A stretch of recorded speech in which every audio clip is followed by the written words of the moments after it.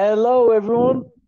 My name is Cal. Right in front of me on my screen is Daniel. Welcome back to 90 Minutes of Shenanigans, take two, part two, because we were We had a little bit of an recording error this. last time. Yeah, we were recording this episode about 5, 10 minutes into the episode. This eye, my left eye, just decided to have a bit of an allergic reaction to He the hasn't air he hasn't here been able to hack the Spanish heat yet. in Seville, yeah, and so I have this tissue with cold water just to, make sure it doesn't blow up. But anyway, we have to keep persevering. So, He's guys, gonna hustle. He's gonna hustle yeah, it out. We guys, so respect it. so don't worry if you see my face just, disintegrate. Don't be worrying about that. So today we're going to be talking about the Champions League from last night and Tuesday as well, and also we're going to be previewing the Premier League games to come.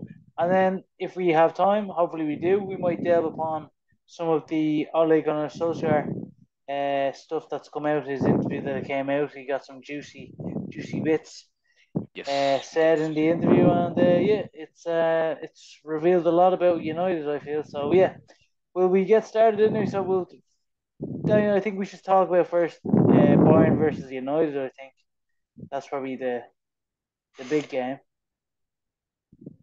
Yeah, Well, let's big start game. with the juicy stuff. The biggest game of the week. So yeah, I thought it was a very interesting game. I do think that the scoreline flattered United. I thought Bayern were good value for the win. I thought that they were the much better side in the overall context of the game. They played better football.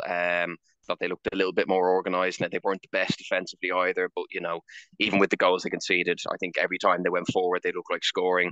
It doesn't help when your goalkeeper decides to lather his gloves with butter before the game starts. But the less said of that, the better.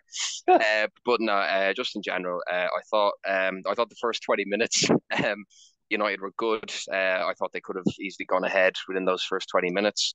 But then again, after that, and you may attest to this, but from what I've known of watching United, is that after the first 20, 25 minutes of matches, they always seem to have a drop off, or especially when they go a goal down. We saw it last night as well. As soon as they went to goal down, very quickly after it was two. I know they got back into the game through Hoyland, but you know, uh, Bayern were very comfortable. I thought obviously that late flurry of goals from Casemiro in the end kind of put a bit more respect on the scoreline. But again, I thought it was a very average or poor performance from United. I thought a lot of players went missing in that game. I thought Rashford was very poor. I'll get into my kind of thoughts on him in a second. I thought he was very poor. I know Hoyland scored, but I thought he looked very isolated. Um, the back four was very poor. I thought Sergio Reguilon had good moments, but overall, I thought Leroy Sané had him pretty much every time. There was a one-on-one situation. Obviously, Onana had a bit of a stinker as well, but I just thought the overall performance of United was very poor. Obviously, Bayern played well, but I mean, if you score three goals away at Bayern Munich and still come away with a defeat, it isn't a good reflection.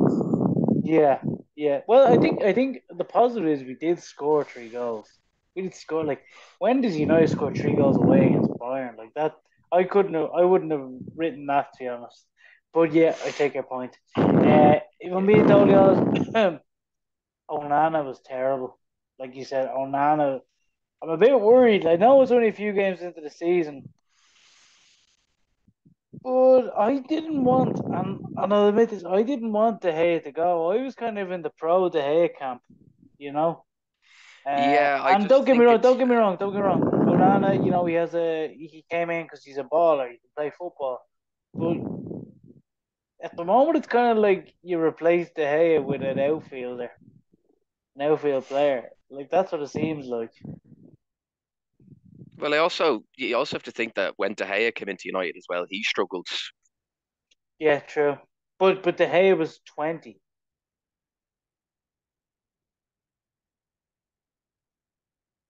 What was it, 2012? He struggled. He was making mistake after mistake. I just think it's about adjusting. to the league, the demands of the league. I know he's a ball playing goalkeeper, and that's what Ten Hag wants. But it's going to take him time to get used to the speed because it's very easy to be a ball playing goalkeeper when you're playing in whether obviously in the Serie A or Bundesliga or even La Liga because the press from the front from the opposition isn't that the front three of those teams are not going to be hounding the goalkeeper every time he gets the ball. You saw the game against Brighton at the weekend as the minute that Onana and any of the back four got the ball, Brighton's front three was on them like that. It was the same last night as well with the likes of Kane, Nabry, and Sané. So it's just going to take him a little bit of time to kind of get used to the way Ten Hag kind of wants him to play, and just to get up to Yeah, speed with obviously the but new like climate and everything. But he was the poor yesterday. first goal, Butterfingers, the first goal. Oh no, you can't excuse that one. That was horrific. Yeah, like look, don't get me wrong. Like as I take your point, he has to get used to things and all, but like he was in the Champions League final. Like, as in this is the Champions League. You've played these types of teams. I don't know. Say what you want about the Premier League, okay? But like, as in this Champions League, this is his bread and butter. Yeah, yeah. I mean, like obviously he's experienced in the competition. He played in it with Ajax as well. Obviously being in the final last year, but the pressure is different compared to United and Inter. Even Ajax, I know Ajax are kind of one of the Right. staple clubs Yeah. that you'd consider as a big club. So he's only played, and I'm I feel like I'm the one defending United and not you. That he is a good goalkeeper. We've seen that with Ajax, we've seen it with Inter. It's just about getting used to what it means to players that do play for United, of what it means to put that jersey on, and he will get there eventually. I mean, I hope he doesn't. Couldn't care less if he does or not. But I mean, for United fans, I'm sure they'll Yeah. have they'll have those same thoughts. But nah, he was very poor last night, and even for the other goal, I think Matthias Tell goal. I know he took it well, but it was right in front of him. He could have saved that. There was another couple of times where he did pull off a few good saves and he was commanding in his box a few times. But any goalkeeper that concedes 4 goals, I don't care who it's against, and makes a Yeah. howler like he did, it doesn't look good. Yeah. Yeah. Yeah. I totally agree. And like you said, they started well. They do have a tendency to start well, but I didn't like how their heads just It's the popped as drop soon off. as soon as the It's a common theme with this is United. it is it is. I think it's a lack of character, man. I think as I said in the last podcast, I think I think that this day and age, I don't know. I think the players are different. I don't know what it is. I just think the players that we have are much different in terms of that discipline, that character, that determination. We don't have it, and we've look. I'm not going to get into a whole Manchester United rant now, but like, listen, we've had this problem for the guts of 10 years. Every single I'm here manager. for it. Well, maybe you could argue Mourinho in the first season or two, but like every single manager, there's that determination just hasn't been there. It just hasn't been there, and I wasn't going into this game thinking they were going to win. I actually was like, oh no, Bayern Munich away, like we're going to lose. The fact that we scored 3 goals and it was a 1 goal difference at the end is great and all, but I don't know. I feel like we got off very lucky. We got off scot free there. Oh, you did. That 4-3 scoreline was, flattering for United. It could have easily been, and you have to think that 2 of those 3 goals came in the last, Yeah, what was it? I did 5 minutes of added time, and then yeah. the first of those was in the 88th minute, and Bayern were what? They were 3-1 up, and then 3-1 up. 4-2 Yeah, up at those stages. So they were almost kind of like they knew they had the job done, and even when Casemiro scored he scored the third goal. Like it was in the last minute, or it was gone past the last minute in added time. So there was no like it didn't really mean anything. It was purely a yeah, consolation. But I want to have a little discussion about Marcus Rashford, right? I yeah. feel we need to He's talk a about great Marcus player. Rashford. He has his moments. He does have his moments. I give it to him last year. He was very good. well, after the World Cup, he was on fire. No one can argue that he was probably the most informed player in the world around that time, after the World Cup.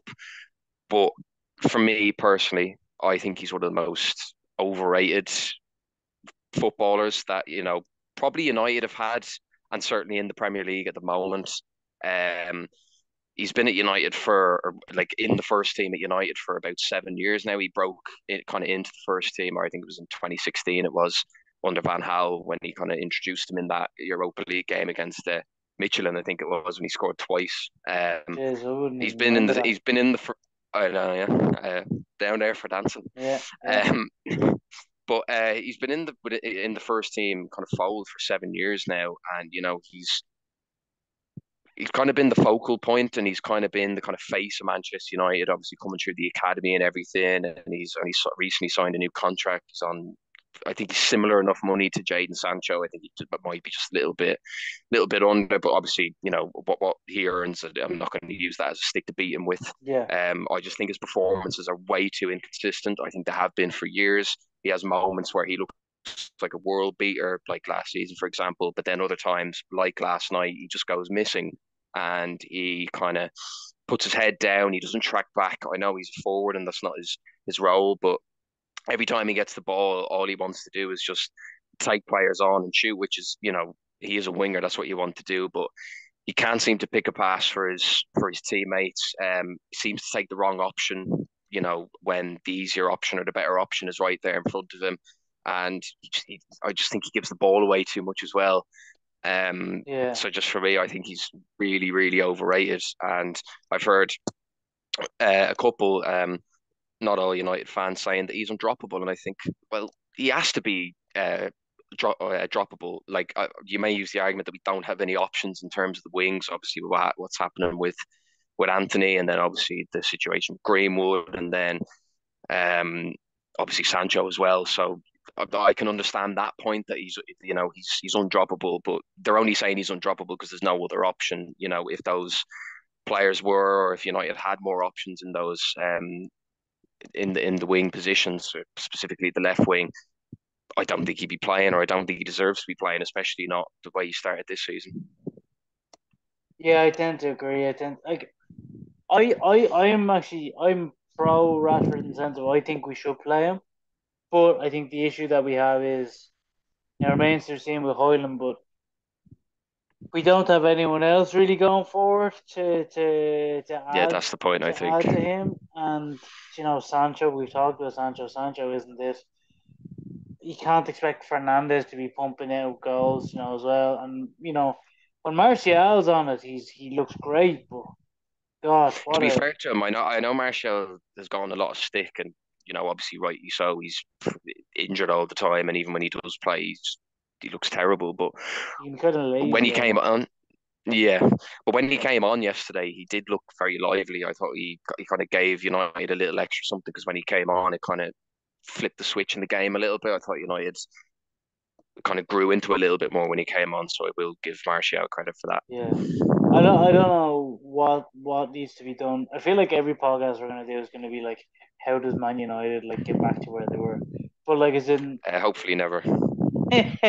well, Chelsea aren't exactly. Um, Early days, early yeah, days, I know, and you did win the Champions League like what, like 2 seasons ago. So, 2 years ago. um, Yeah, yeah, I get like with Rashford, I think I would continue playing him because I know you were saying not to use the argument, but we don't have any other options really at the moment because a lot of the yeah. players that we have are very unreliable. I think they're very again it remains to be seen with Hoyland, but Martial you can rely on. Sancho, sure, Sancho's gone. Garnacho's good. Garnacho's good, but I think he's a super sub. I think Garnacho's a super sub.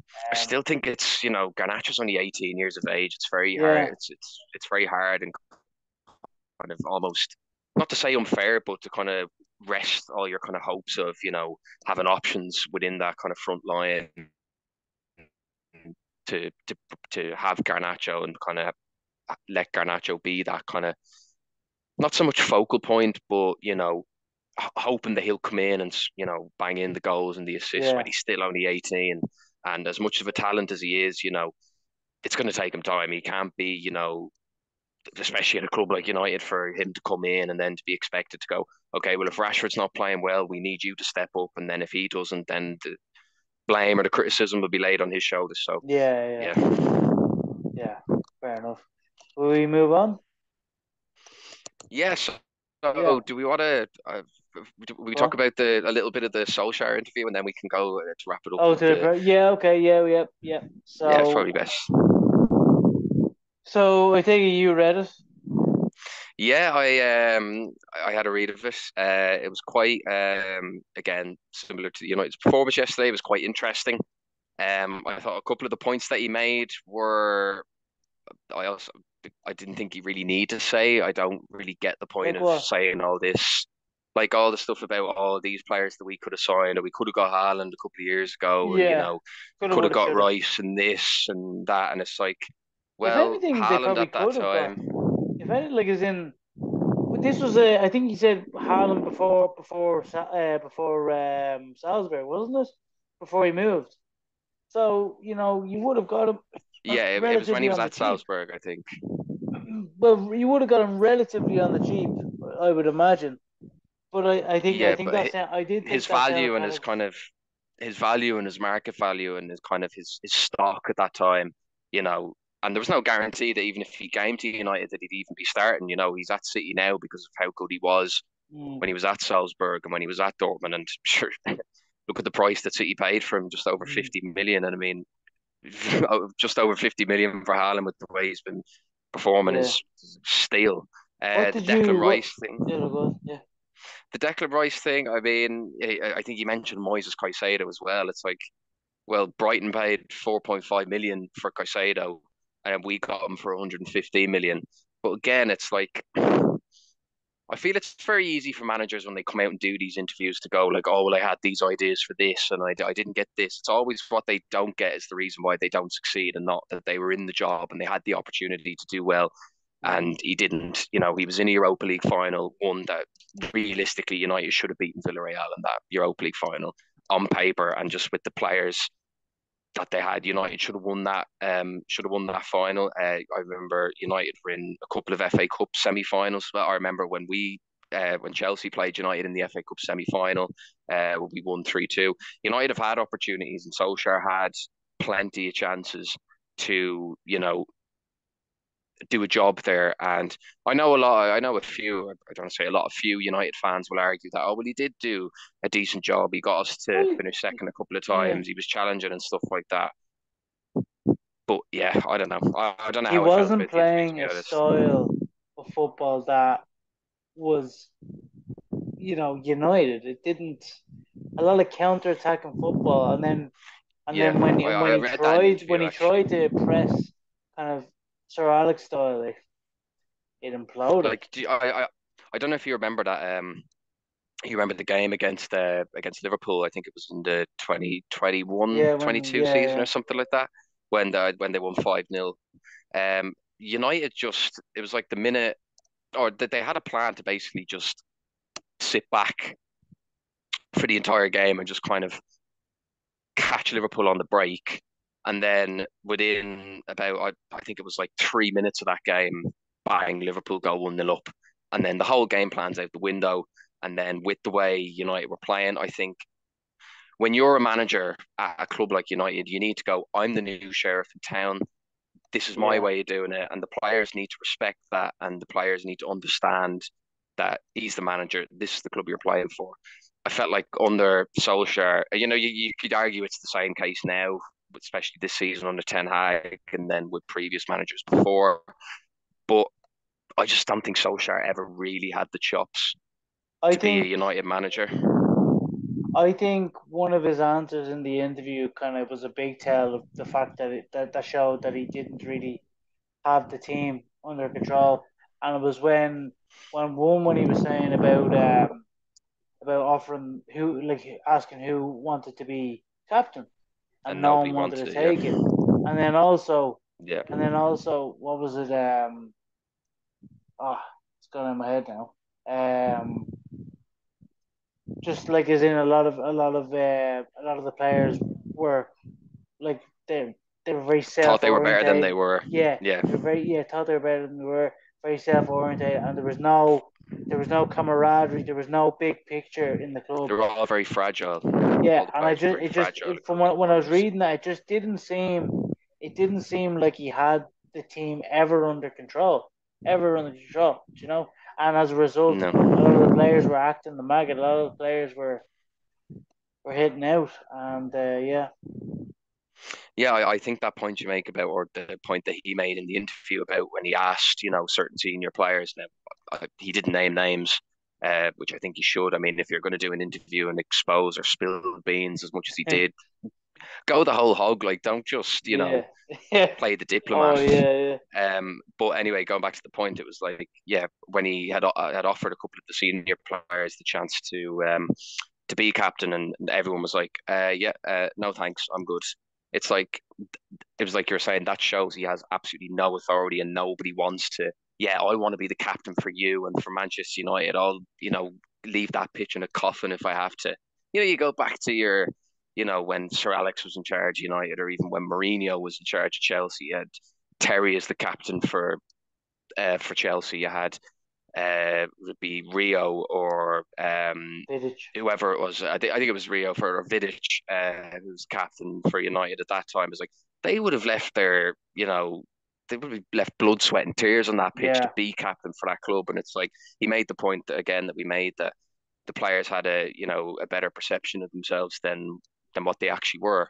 And it ties into the point, I think, when we mentioned about the match yesterday and just the couple of United matches, certainly this season and in the past, that when they go a goal down, it's that weak mindedness, it's the fragility that they have that is it seems to be deep rooted within the club. And I wouldn't even just go as, I wouldn't even just say United. I'd probably go as far to say it's in a lot of football clubs, and it seems to be just kind of deep rooted within the game nowadays.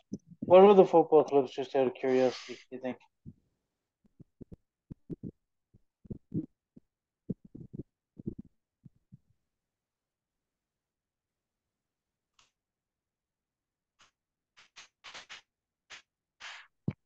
Look at Chelsea. He could go off and do that interview saying how much he loved Inter Milan and everything when he was contracted to Chelsea, who paid a lot of money to get him. The way that it was handled, we were doing everything we could to get rid of him. On what was he on, like 300 something odd grand a week, on a still having like 3 or 4 years left on a contract, and how that caused issues. I heard that a lot of the players, especially last year, didn't want to be there, and they kind of just threw in the towel. Which I think Ole kind of mentioned a similar point in the interview as well, that a lot of the players didn't want to play or didn't want to put the effort in because they knew they didn't want to be there. So I could link it to Chelsea as well, but there's a couple of Yeah. other, I'm sure there's a couple of other instances I could think of. I mean, What it did doesn't have to be necessarily now, but certainly over the last number of years, it definitely is. Sure, look at Arsenal as well over the last few years before, obviously, this season and last. Look at the turmoil they were in with Emery and everything going on, and Xhaka getting booed off by the fans True. and everything. So it does happen around. It does happen. I think United. I think Arsenal have done. See, Arsenal. I don't know what Arsenal have done better than United. I can't. Well, obviously have Mikel Arteta, but like, when did Wenger go? When did Wenger go? How many years ago He was it? left in he left in 2018, 5 years 2018. ago. So it's taken them 5 years to kind of recoup, and they've actually kind of surpassed where they were. Second place, last season. Now we'll see how it goes this season. United, it's taken them 10 years. I know they finished second place and they've won trophies. Arsenal haven't, but I don't know. There definitely seems to be something. There's more force in Arsenal. There's more unity. United just don't seem to. I think it's getting there. I think people saying, "Oh, Eric Ten Hag out," blah blah blah. As Ragnick said, the club needs open heart surgery, and I know it's been 10 years.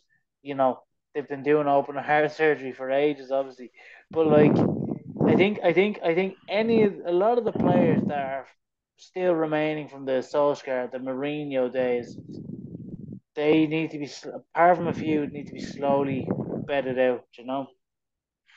Yeah, I think if you want to use the comparison between Arsenal and United, the Arsenal players, the majority of them, if not all of them, want to play for Arsenal. I don't get that same feeling with United even now.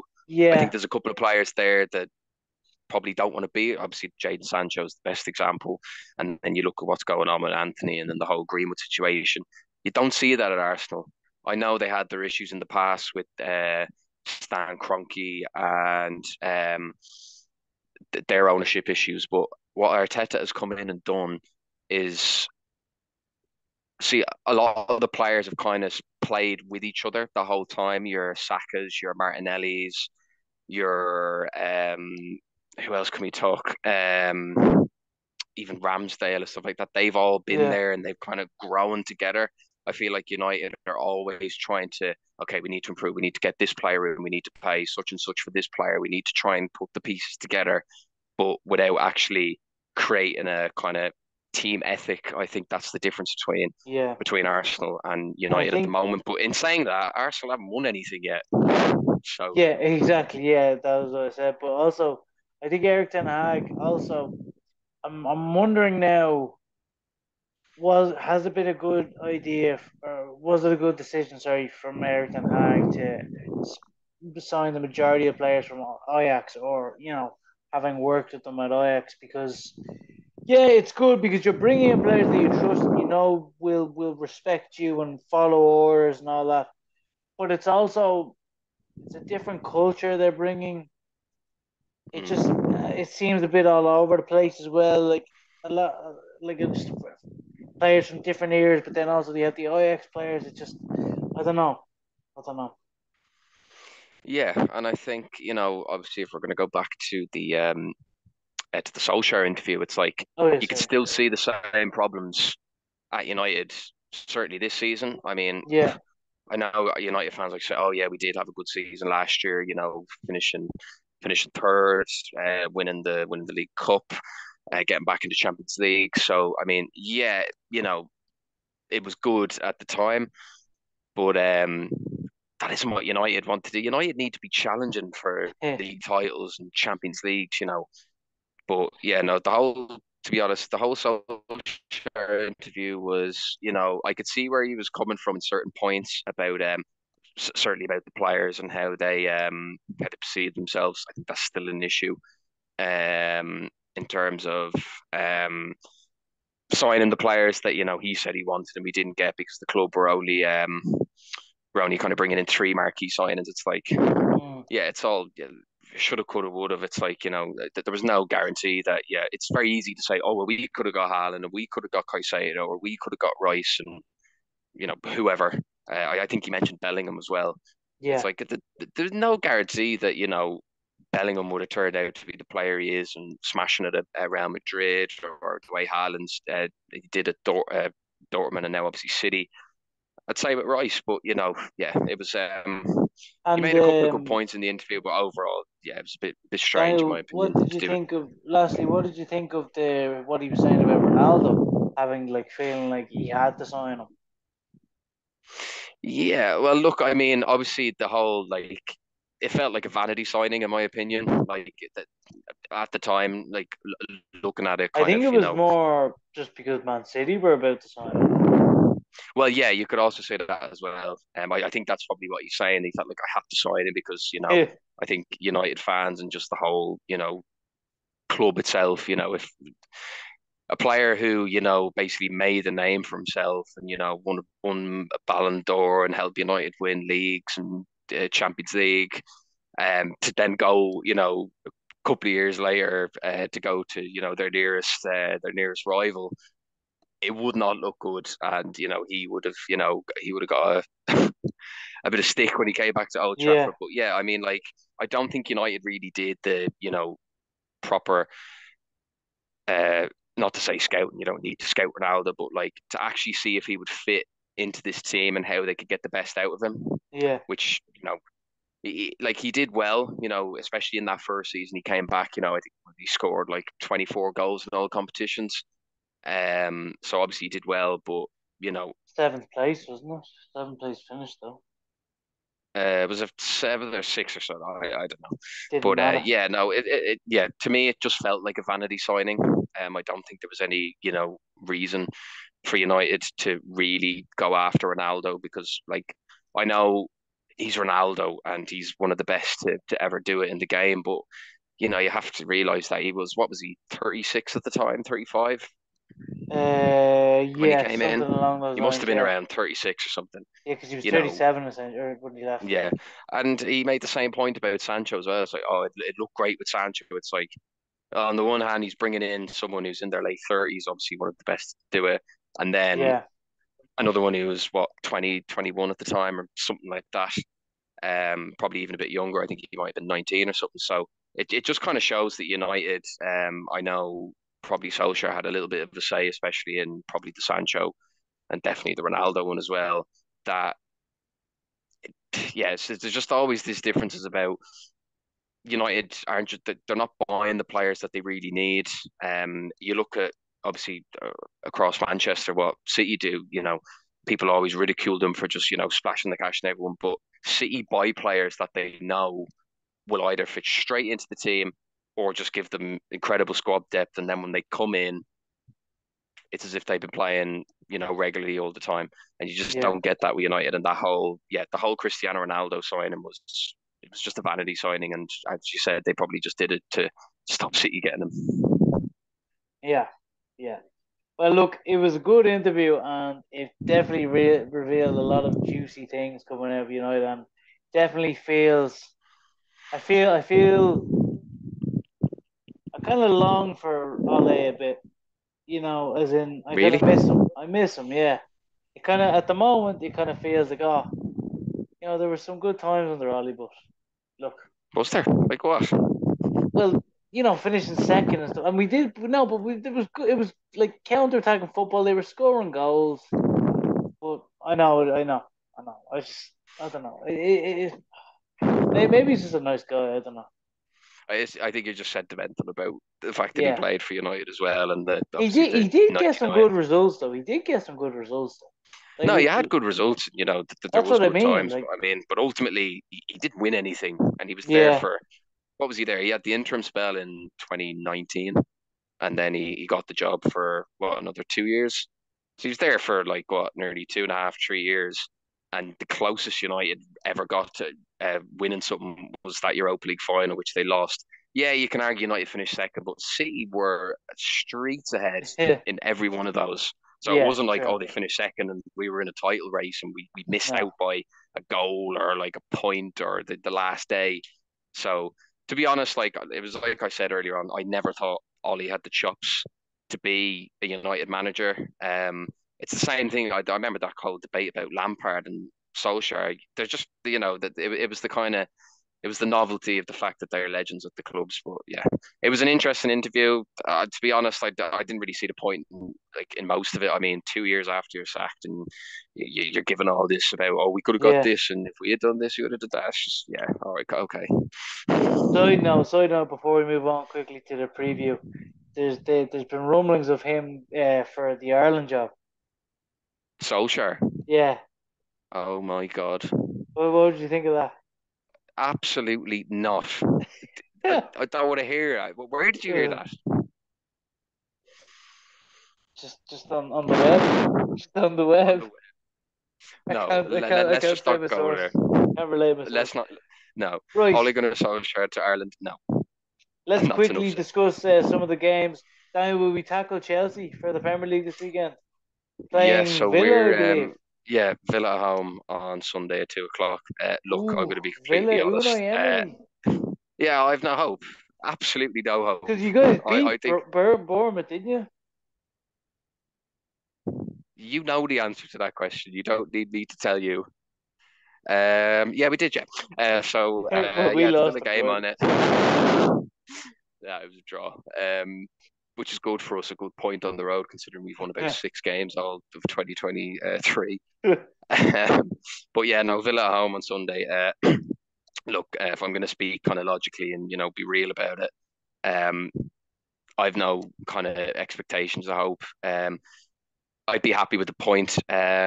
We just I don't get excited for the game. I was really excited going into the season, with Poch coming in with the players that we did have, especially in pre-season because we looked really good at pre-season. But we were playing four back. We were playing good free flowing football, scoring goals. I know it's pre-season, but that's all you can build up or build on. What you call it? Before the season, um, and then start of the season, it's really gone off the back four. He's playing a back five. Um, he's playing, the same team all the time. And just, yeah, completely missed up that he'd be the next Drogba. But at the game, I'd be happy. Like the injury list, I know it's the same with United. It's just Yeah, I don't even know at this rate, to be honest. We should call Villa are a very good team. Unai Emery's a good manager. They have a very good record. I think they had the second most points in all of 2023. So it's going to be a tricky game. And to be honest, I mean, if we get a point, I'd probably take it. But fingers crossed that we can pull it out the hat and win. I don't think you will, but that's neither here nor No, I don't either. I don't either. there. Yeah, United are playing Burnley away. I think this is a good game to have. I know it's away, so it's a bit harder. Yeah, probably. Yeah, Fortress in the fortress. But turf more. Turf Moor, yeah. But I think it's a game like Burnley haven't really done much this season at all. They've been I poor. actually kind of respect Burnley because Company hasn't really changed the way he plays, and he's kind of going for it, but it's not really working for him. But I like that they're trying It's to. totally different. It's totally different trying to play attacking football in the Championship But compared to the I Premier League. respect it. I respect it. I respect it, and I hopefully apart from against United there, hopefully they do well. But I think this is a good game for United because we need points. I think we've only won 2 games out of the 5 we played. We've lost 3 games. Like, yeah, it's tough. I think this is a good game to have because it's just 3 points. Give me three. Well, give me 3 points. I don't know, but it's 3 points. I can get us a bit higher You on the want the on the 3 points? table. Take them. Yeah, exactly. And I think I hope you I think don't. we United aren't getting any breaks at the moment. We can't catch a break, and I think this is the break. I think No, this they is just it. can't play well. And catch a break, and catch a break. There's been some bad decisions given towards United. Soft penalties. Oh Well, actually, no, no. no! As I'm saying this, I'm It's like, going wait, so but well. what? As I'm saying this, I'm realizing, oh wait, Wolves first game. Yeah, Yeah. exactly. So, But anyway, that's been the podcast for today. I really hope you enjoyed it. Every podcast we're going to try and improve a bit more the quality and everything. So please bear with us. process, Uh, guys. It's a I've process. been Cal. That has been I've been Daniel. Daniel. I just said your name, and I suppose we'll see you in the next one.